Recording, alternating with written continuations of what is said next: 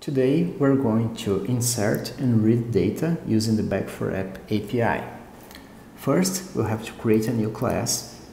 We'll call this class person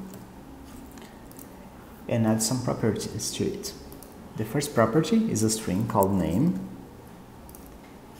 and the second, a number called age. If you notice the API reference button here, it will give you sample code for that class for creating, reading, updating, and deleting objects. You can choose different languages as sample. I'm going to use Curl.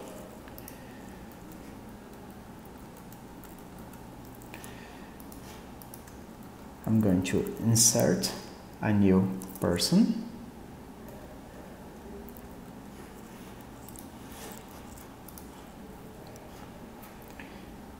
And then I'm going to query for that person.